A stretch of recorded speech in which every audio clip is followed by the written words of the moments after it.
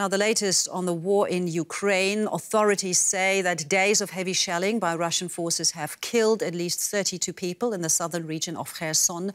Long lines of traffic have built up as civilians leave the area in search of safety. Ukrainian forces liberated Kherson just 2 weeks ago. Moscow has since kept up a relentless barrage of primarily targeting power and water supplies. And I'm joined now by Dr. Marina Miron. She's a research fellow in the Centre for Military Ethics at King's College in London. Good to have you with us. Perhaps we could start, first of all, with your assessment. What impact are Russian attacks on Ukraine's critical infrastructure having in terms of Ukraine's military strategy?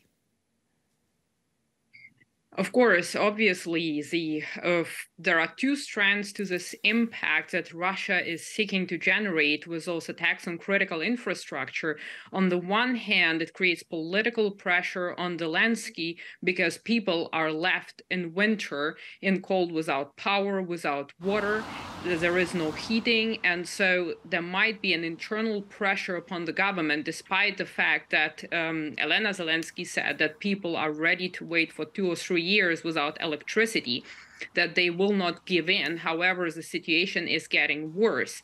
And the second, perhaps the most important component, is a military component, because in winter, the troops will have to be supplied.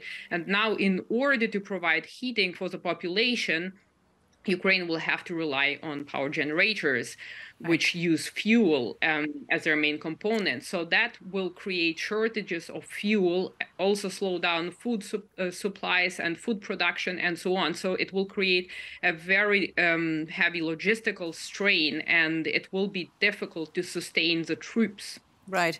And on the other hand, we know from Britain's military intelligence that has suggested that Russia is likely firing aging cruise missiles stripped of nuclear warheads at Ukrainian targets. What does that tell us about the state of the Russian offensive? It tells us that Russia is obviously slowly running out of its stocks.